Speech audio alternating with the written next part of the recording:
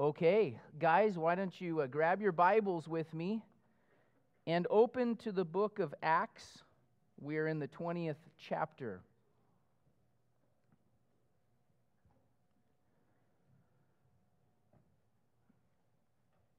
For you note takers, the title of this message is The Ideal Minister.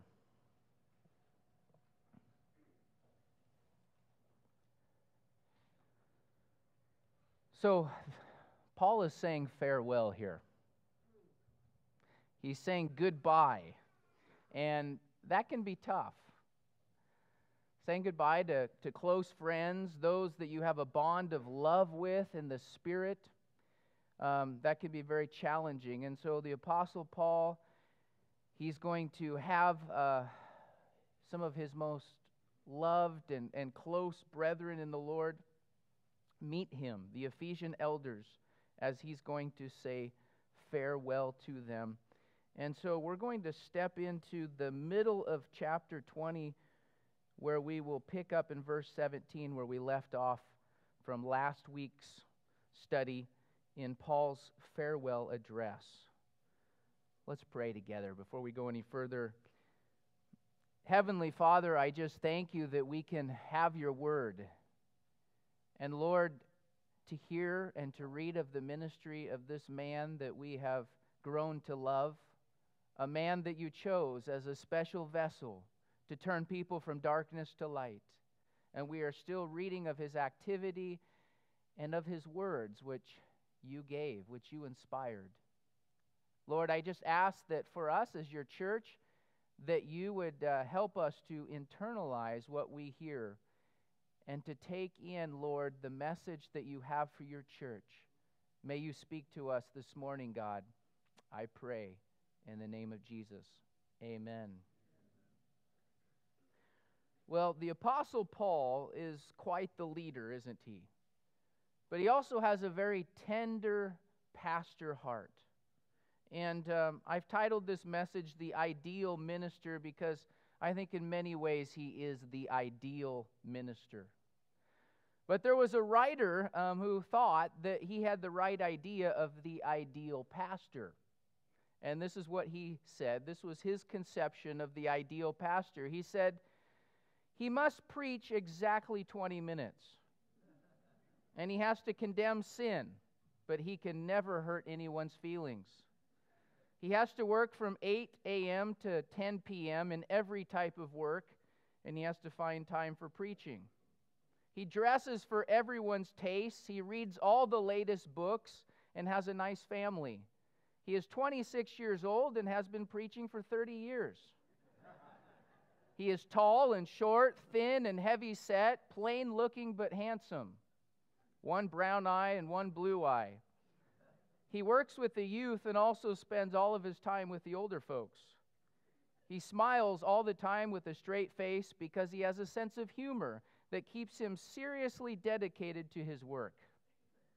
He makes 15 calls a day. He spends the rest of his time evangelizing the lost and is never out of the office. He's a remarkable person. He doesn't exist. But in Paul's last words to the Ephesian elders, we do read of this ideal minister, a minister who was ideal in God's eyes, a man bound to Christ whose life we should emulate, a servant of the master. And in this farewell address, he's just going to open his heart as he talks to the leadership of the church of Ephesus. So verse 17 begins. Let's start here. From Miletus, he sent to Ephesus and called for the elders of the church. This passage here is one of three special addresses in the book of Acts so far. Back in chapter 13, Paul spoke to the Jewish synagogue, to a large crowd of Jews. In Acts chapter 17, we found that Paul spoke to a mass of Gentiles on Mars Hill. And now this address to these church elders from the city of Ephesus, who are the leaders of the church. Paul's mission has been, on his third missionary journey, to strengthen the churches that he had planted in previous trips. And so now we see this transition from strengthening churches, traveling around the Mediterranean there, to then beginning to make his way back to Jerusalem. He is en route and he's heading for Jerusalem because he would like to be there, Lord willing, before the Passover. And so he comes from nearby Miletus, it says. That's where his ship would have stopped. And there on the Mediterranean Sea, there's a map here that shows the Mediterranean. There's a map. There it is.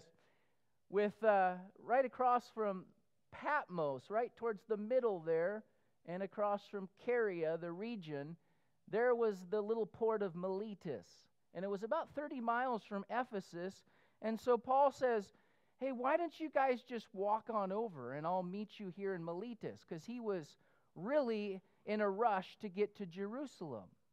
And he probably knew that if he went back to Ephesus, it was going to take a lot of time because the church had exploded. I mean, when you read chapter 19, you find that many turned to Christ and the Word of God prevailed in that city. So it was probably a very large church, and he knew, I can't spend too much time there. And so he just calls for the elders. And they'll come up to Miletus, and they would just take, a 30-mile stroll. Short walk from Miletus to come and meet him. And Paul knows, since he won't have time with the church of Ephesus, that if he can instill his heart into these leaders, if he can pass on his passion for the Word of God and for godly leadership, that from the leaders it will trickle down into the church. And we just begin to listen. Let's follow along to this preeminent minister of Christ as we read of his commitment to the Lord. Verse 18, and it says, and when they had come to him, that is the elders, he said to them, you know from the first day that I came to Asia, in what manner I always lived among you, serving the Lord with all humility, with many tears and trials which happened to me by the plotting of the Jews, and how I kept back nothing that was helpful, but proclaimed it to you and taught you publicly and from house to house. Verse 21, testifying to Jews and also to Greeks, repentance towards God and faith toward our Lord Jesus Christ. Paul, in his address, starts with his own life. He says, notice, in what manner I always lived among you. His lifestyle represented all that he believed. Paul was an open book, wasn't he? You knew what kind of guy he was. He wasn't any different behind closed doors than he was outdoors. He was the same guy. And he presents his life in God because his life in God had substance. It had character in Christ long before he even spoke about the master that he served. You know, Paul wasn't like the dad who told his son, son, do what I say, but don't do what I do. There was no inconsistency in Paul's life. And he says, you know from the first day that I was among you what kind of man I was.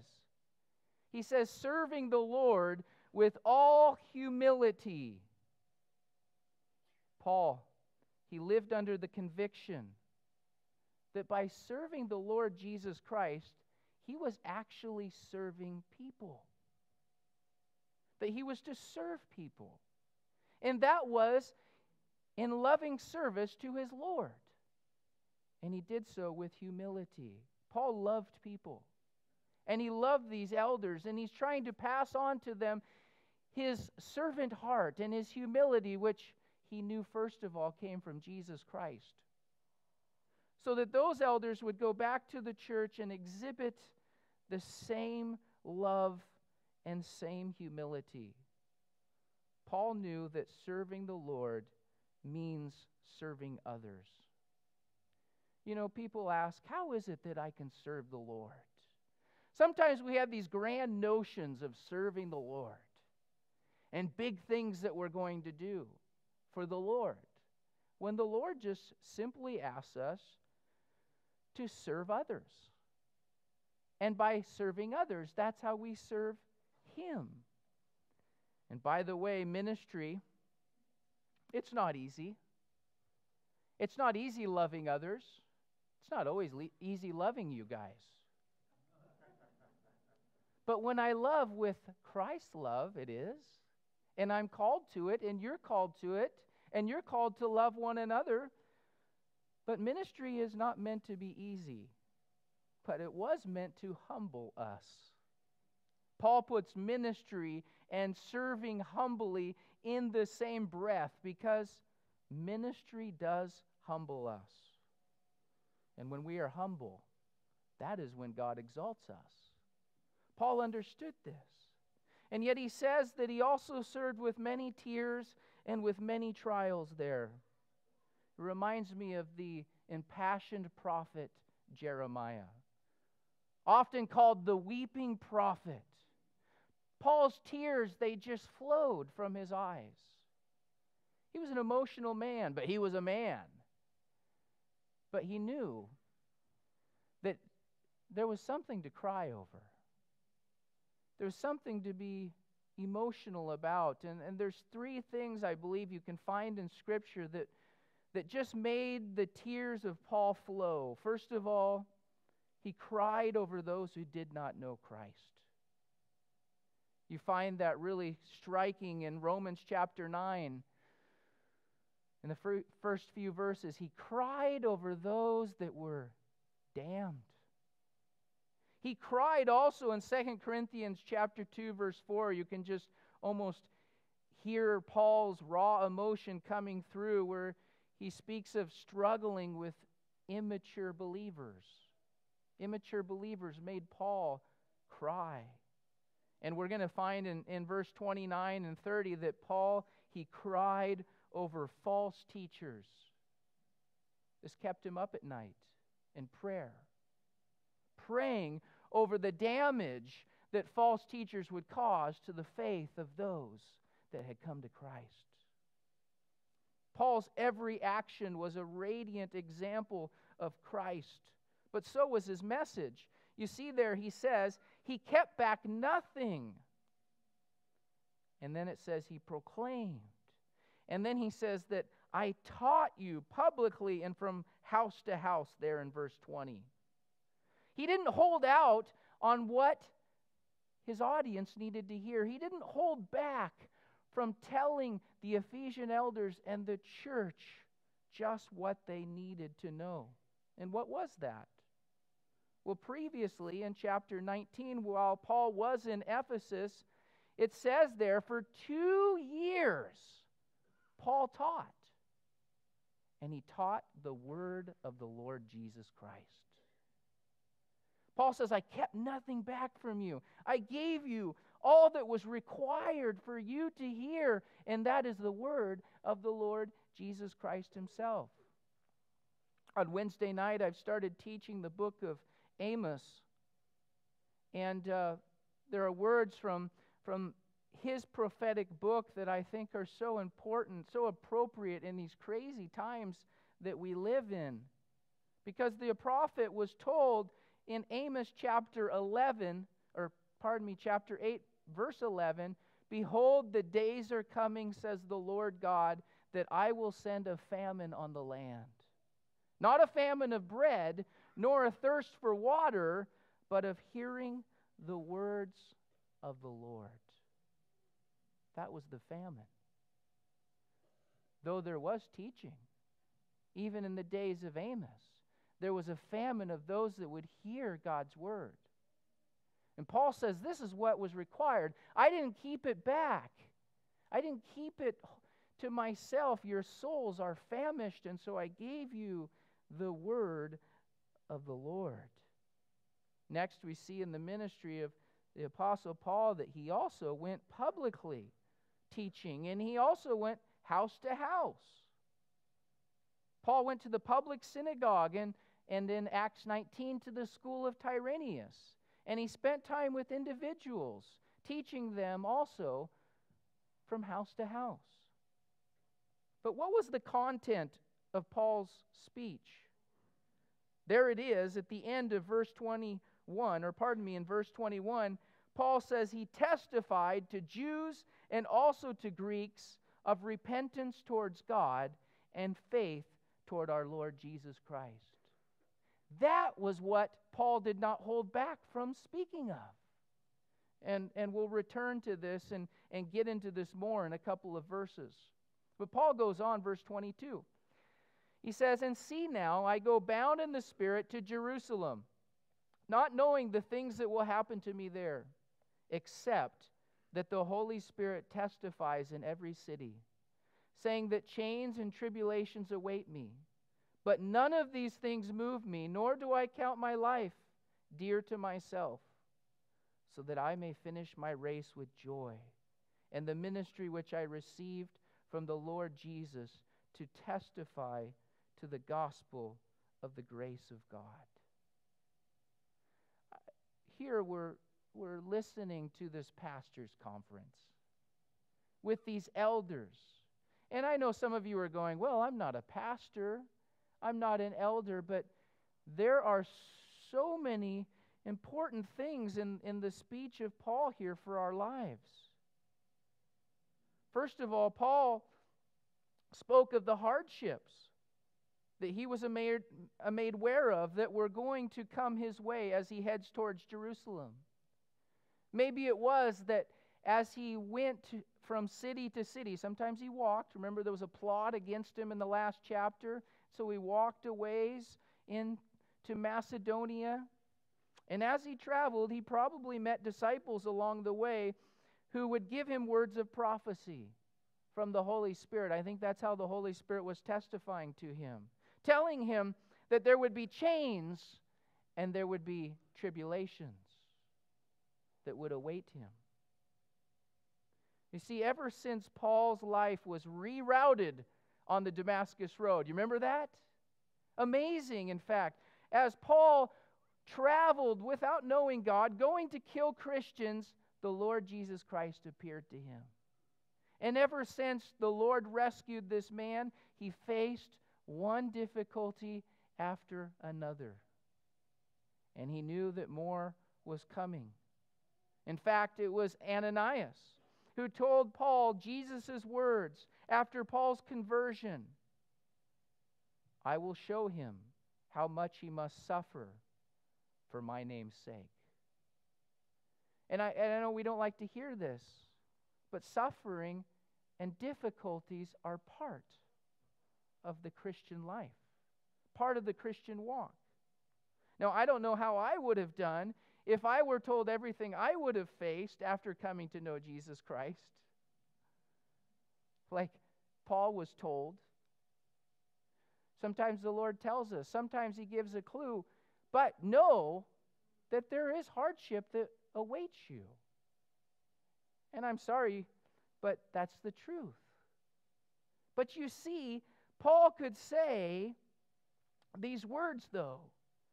He says, "Not knowing the things that will happen to me there. And yet none of these things move me." You see, first of all, Paul, he says he's uncertain of what exactly is around the corner. I mean, he has some inclination of the hardships, but he doesn't know exactly.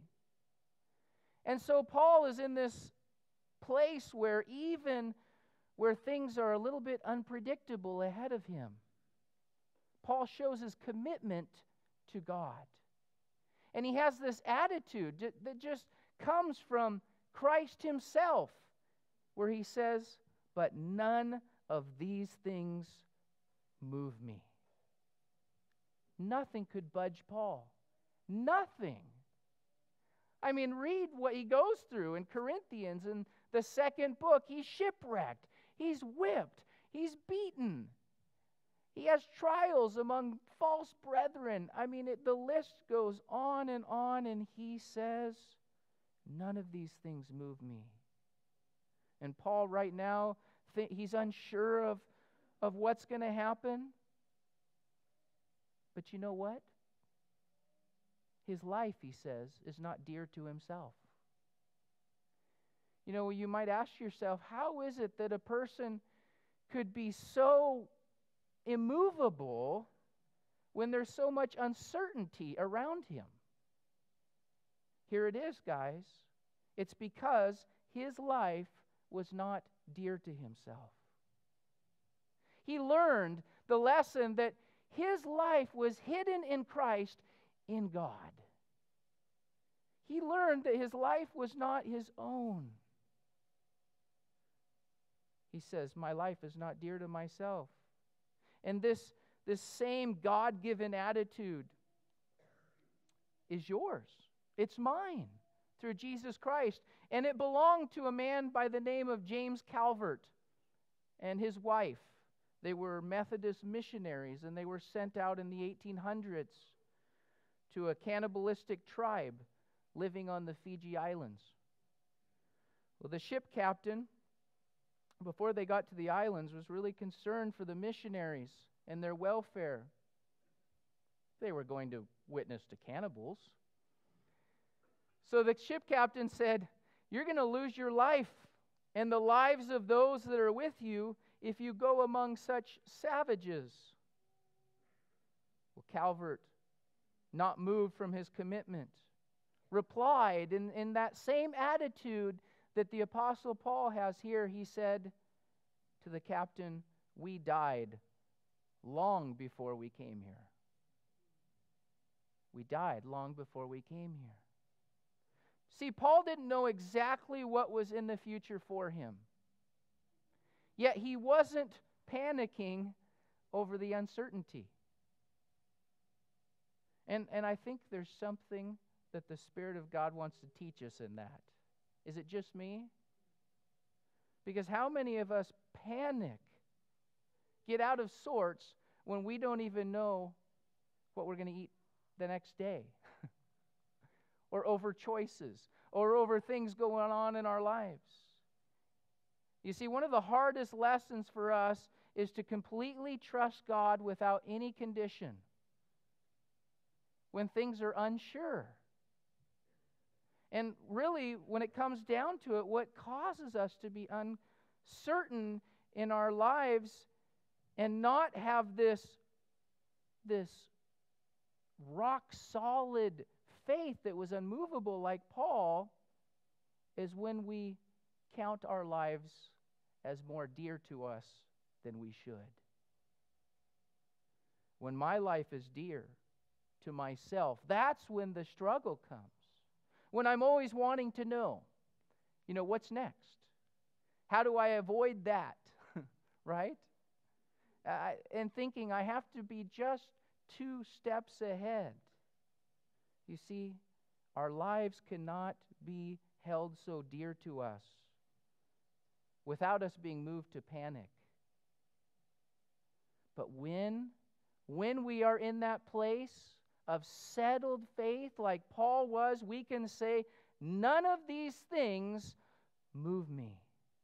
When our lives are bound up in Jesus' life, we can say, regardless of the unknown, I know who I'm relying on.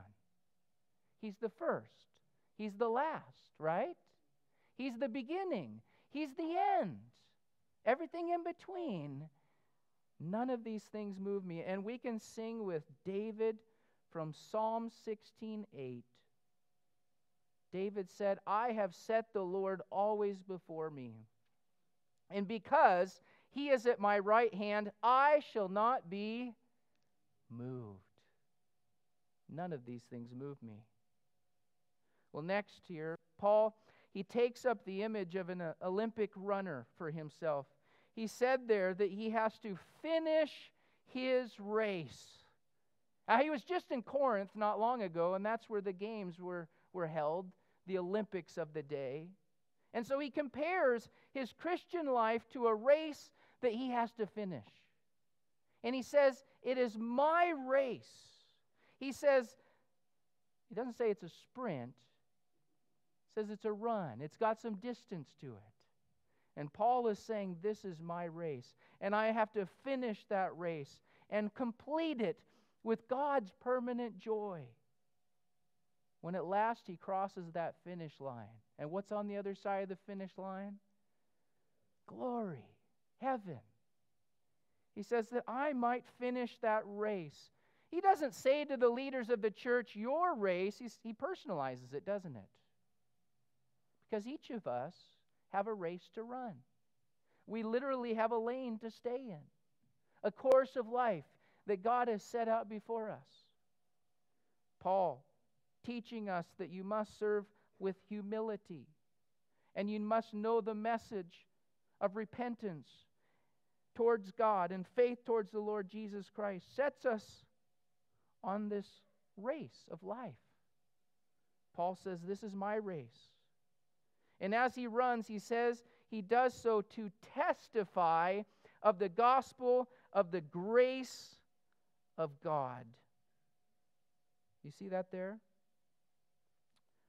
You see, in verse 24, the ministry that Jesus gave to Paul was to testify.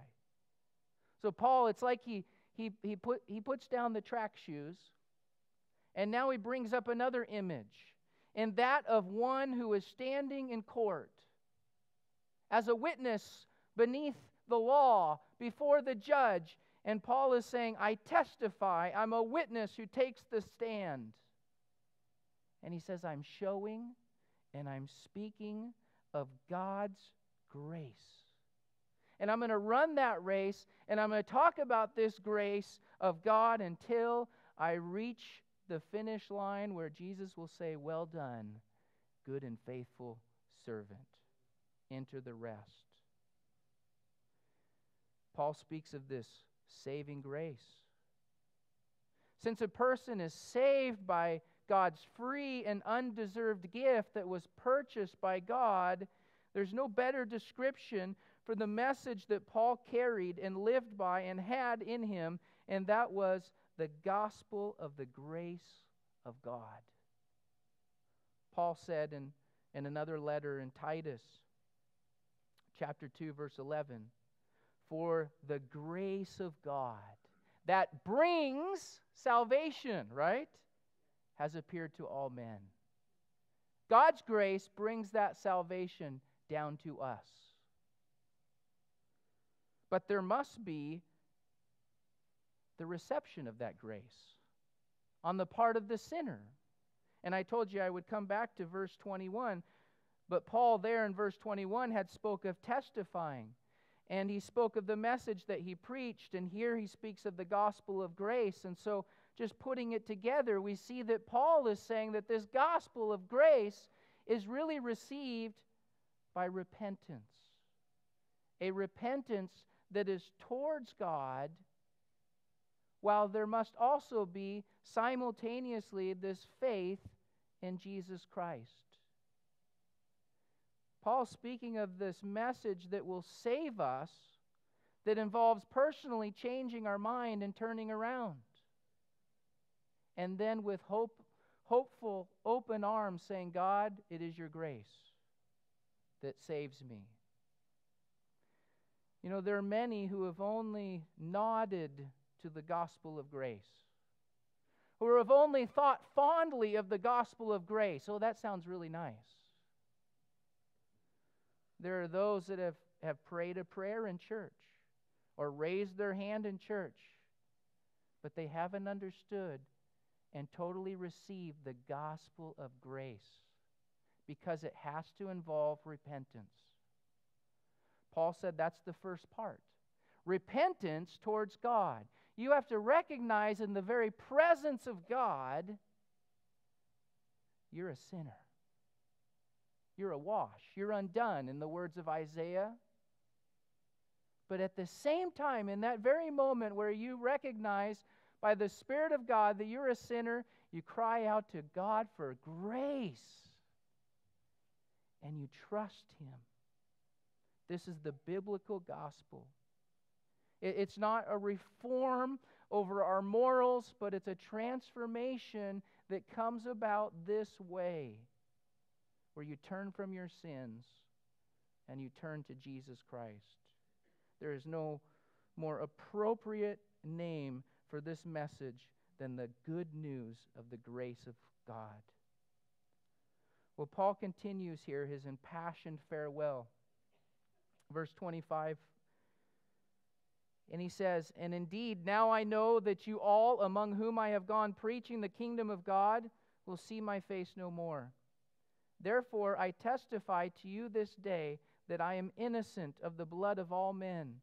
For I have not shunned to declare to you the whole counsel of God. Therefore, take heed to yourselves and to all the flock of God, among which the Holy Spirit has made you overseers, to shepherd the church of God, which he purchased with his own blood." Now to those who heard him, to those he went among preaching the kingdom of God, Paul first preached to these Ephesian elders and they got saved. And as Paul's pattern was on his missionary trips, wherever he would go preaching the gospel, he would gather those new believers and begin to disciple them. And then over time, he would appoint elders, leaders in every church. He says, "I went among you testifying." And then again, he pulls up the image of a witness standing trial. And he's saying, and it's like he's swearing in court before God, and he says, "I'm innocent of the blood of all men." Think of those words, to say that you're innocent. He was innocent in that he did his duty before God. He did what he was asked to do. He's done what was required of him, and he did so through God. He did it all through God. We know that Paul was this incredible minister of God because of what God was doing through him. And so he had nothing to be proud of. It was a long time ago, and I just love to refer to the old men of God, especially in the 1800s and the 1900s, where you can track their whole life. You see the course that they ran from beginning to end. But one such man, his name was George Whitefield. And George Whitefield used to gather crowds of people. They would come, and sometimes they would come from the coal mines on their lunch break, and they would just listen to George Whitefield preach the gospel. And there were stories of the tear stains on the cheeks of these coal miners because their faces were covered with black soot as they would just weep before the gospel of grace. Well, George Whitefield was so captivating people, and so many were coming to listen to him that he got a lot of praise from man. And so whenever people would praise him, he would tell them this. He would say, "Well, the devil told me that those same words just before I came down from the pulpit." He wouldn't take praise. And then he would also add to that, he would say, "There are many who can preach the gospel better than I can, but none can preach a better gospel." He was always humble about it, because nobody could preach a better gospel. And he knew he was just a man that God had and that God was using. And I have no doubt that when Paul said, "I'm innocent of the blood of all men," he was referring to Ezekiel the prophet. Now, if you've read the book of Ezekiel, there's some strange things there. You almost think you're reading about UFOs or something. And Ezekiel was asked to do some strange things by God in obedience, right? Walk around almost half naked and burn some dung and lay on your side for all this time. He did some very weird things out of obedience to God.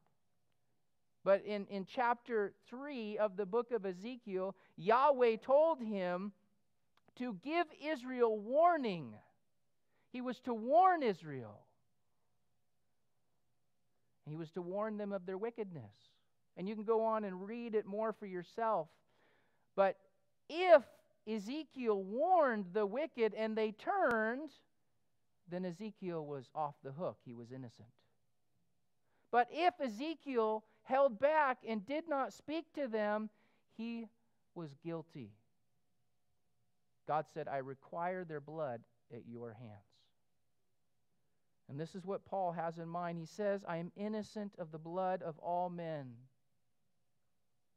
And he said that. He said that there was no blood on his hands because he said, I have told them the whole counsel of God. I've given them every part. I've told them all. Everything that they needed to hear to be saved, I've given it to them. Now, what was Paul considering the whole counsel of God when he said these words? The whole of Scripture. The entirety of Scripture. You mean Paul taught him from Leviticus? I bet he did. The whole of Scripture, every book of the Old Testament, the whole counsel of God, that is what Paul gave them. Remember, Paul was in in the school of Tyrannus in Ephesus for 2 years teaching them. It's a lot of hours of teaching. And so he's counseling them, speaking to them through the counsel of God's Word. The whole book. I like what somebody said. I don't know who it was, but I'll borrow it. They said it takes the whole counsel of God to make a whole Christian. To make us whole, to make us complete. A steady diet of topical sermons, a short little message with the Scripture here and there, or inspirational talk and a tidbit of truth will not feed you. You need the whole counsel. Paul says, I'm not guilty. I haven't held it back. I've taught you all. You know, I'm under obligation. As I stand in this pulpit before you, I'm under obligation by God to teach you the Word of God. That's why we teach verse by verse here, book by book, because I don't want to stand guilty before God. And the Bible does say that teachers will be judged more strictly, James chapter 3. But I know I am clean and clear before God if I give you the whole counsel. Because what's the counsel of God going to do for you? It's going to build you up. It's going to lead you to the Lord. It's going to grow you. You're going to have a deeper relationship with God as you go through His Word. And so I'm not here to entertain, but I'm here to expound the whole of this book for you. And you're to hold me accountable for that. Do you know that? And you're to be those that receive the whole counsel of God. How wonderful this is as Paul rehearses this. And then he says to the Ephesian elders, take heed to yourselves. Take heed to yourselves.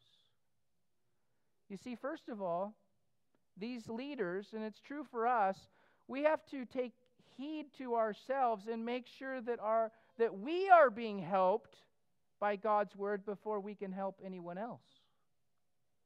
So Paul says, you take heed to yourself, take personal inventory. And then he tells them to look after the flock of God. The flock of God which the Holy Spirit had made them overseers of. Notice here in verse 28, the elders, same group of guys leading in the church, in verse 17, is called in verse 28 overseers. Do you see that? An overseer is one who looks over the church of God. They are to be spiritual supervisors. And it's God's church. And in this verse here in 28, I would like you just to notice quickly three terms.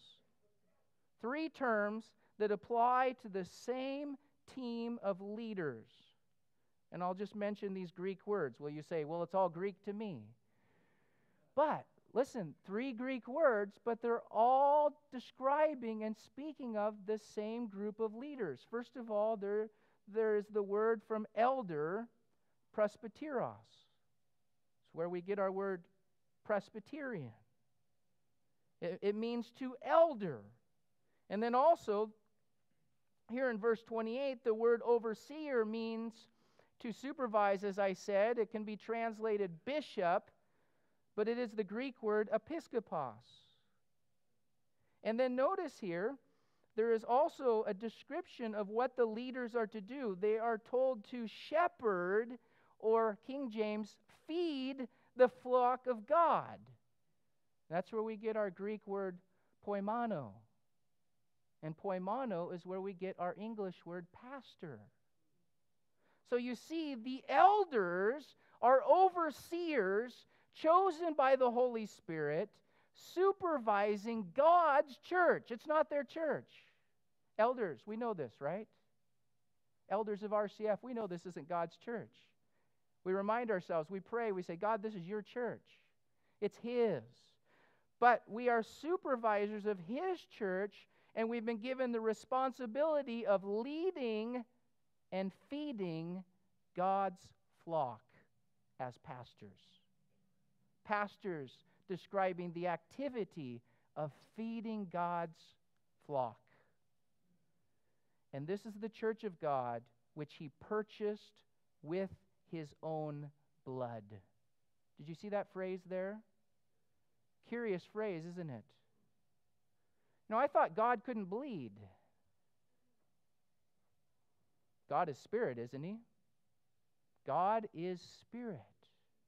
And yet, in the grace of God, God became man. And this is the Christmas message. In the grace of God, God became man with this incredible purpose of rescuing us, to be born a human, to die as a human, to purchase us for Himself. Paul says, God purchased us with His own blood. The unique blood of Jesus Christ was the only blood that could save us from sin. His own blood. We are bought. We are paid for by His blood. Paul goes on to say, this is what the leaders are to look out for. They are to be overseeing, but this is what they're to look out for. He says in verse 29, "For I know this, that after my departure savage wolves will come in among you, not sparing the flock. Also from among yourselves men will rise up, speaking perverse things to draw away the disciples after themselves. Therefore watch, and remember that for 3 years I did not cease to warn everyone night and day with tears." That word overseer really displays that tender care and that vigilant guard that God's leaders are to have over the church. And it's because of false teachers. False teachers and false prophets who would come into the church, not only from the outside, but look what Paul says. He says, they will come from among you. False teachers from the inside that will try to lead people astray from the grace of God. They will pervert the Word of God. You know, Paul is really speaking directly from the Lord Himself, who said in Matthew chapter 7, verse 15 through 16, "Beware of false prophets. They come to you in sheep's clothing, but inwardly they are ravenous wolves." He says to them, "You will know them by their fruits." I thought somebody cleverly put together this picture. You can't see the wolf, can you? He's got the right outfit on for being among the sheep, doesn't he? How can you tell a wolf? It's when they smile. Got those big fangs, right? Smell their breath. They eat lamb chops. They're ravenous. They're ravenous wolves. They're covetous. They're self-interested by their very core. They only live for themselves. You'll know them by their fruits, Jesus said. And Paul warned that they will speak perverse things, and Paul is warning them with tears. But verse 32, this is how they will make it. This is how the church of God will survive the assaults of these false teachers from within and without. He says, "Now then, brethren, I commend you to God and to the word of his grace, which is able to build you up and give you an inheritance among those who are sanctified." How are you going to make it? Here it is, guys, the word of grace. I give it to you. I commend you to it. Like an athlete who would run a race.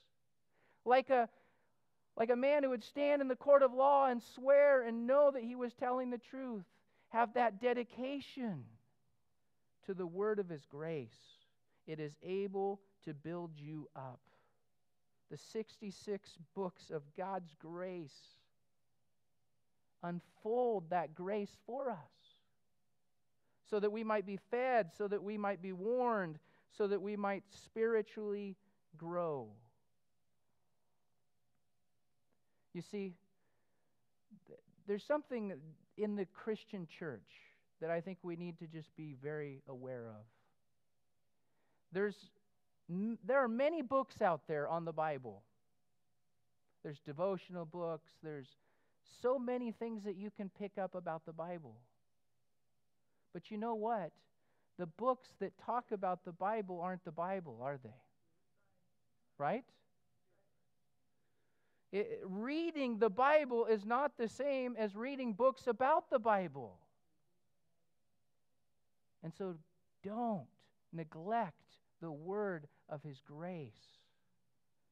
66 books of grace, all of it of the grace of God, the word of his grace. Stay in his word. And this is not only a priority for ministers, for elders and pastors, but it is a priority for you as the flock of God to feed yourself, to stand in his grace. Well, Paul's going to close his words here expressing his commitment. And not only his commitment to these elders to teach them, but also his commitment to give of himself. We'll finish here. He says, "I have coveted no one's silver or gold or apparel. Yes, you yourselves know that these hands have provided for my necessities, for those who are with me. And I have shown you in every way by laboring like this that you must support the weak. And remember the words of the Lord Jesus that he said, 'It is more blessed to give than to receive.'" See, this really wraps up Paul's ministry motto. He's saying farewell to them, but he reminds them it was never about people's stuff for him, was it? It wasn't about the silver. It wasn't about the gold. Paul had the right to live by preaching the gospel, but he didn't take that privilege. Instead, he worked hard among them. And then notice how Paul's very last words here is a direct quote from Jesus. Not found in the Gospels, but a quote from Jesus that Paul knows. Where Jesus says, "It is more blessed to give than to receive." I can't think of a more appropriate scripture in this season.